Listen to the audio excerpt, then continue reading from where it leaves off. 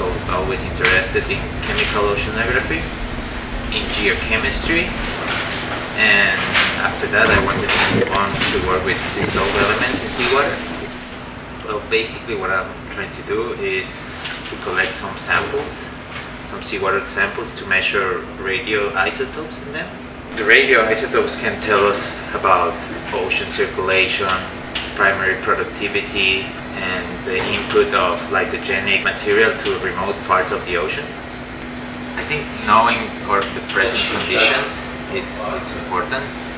It can help us understand what's going on now, and then we can use this data to compare it with what has happened in the past in the oceans. The opportunity to come to the Investigator, which is a super modern ship, that's simply something amazing. I had the opportunity to go to the Kerguelen Plateau, to the Heard and McDonald Island, and collect some samples from my PhD. And it's one of a very remote area, so it's a very good data set. I had this opportunity to come and do the PhD in IMAS, which is one of the best places to do research, especially in Antarctic science.